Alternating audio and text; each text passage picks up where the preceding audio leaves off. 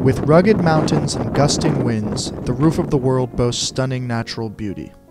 More importantly, a third of humanity live along Asia's mighty river systems that are fed by the plateau's glaciers. Most of the rivers start with glaciers, and all those glaciers are shrinking. Same thing is happening in the Himalayas. And then as I traveled across China, it didn't matter whether you were in the east or in the west. You know, the national bird is the construction crane on every city. And you're looking at all these buildings going up and thinking, where's the power going to come to maintain this? And of course, coal. And of course, coal produces CO2.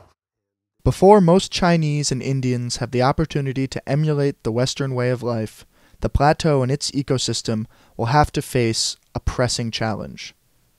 The plateau is already sounding a warning siren for the future of the planet's climate. The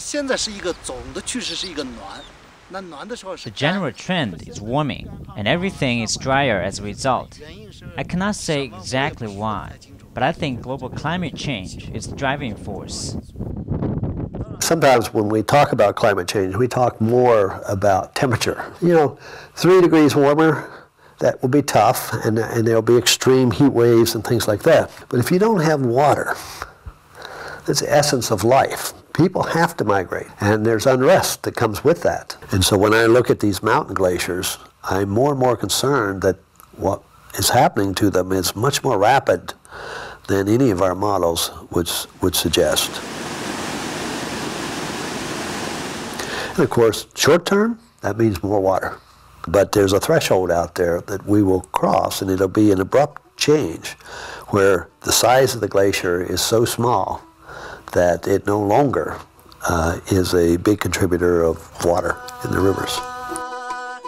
So we hope that you will stay with us and enjoy the historic interactive images of glaciers on the Tibetan Plateau, which will show you in the most graphic way how things have changed.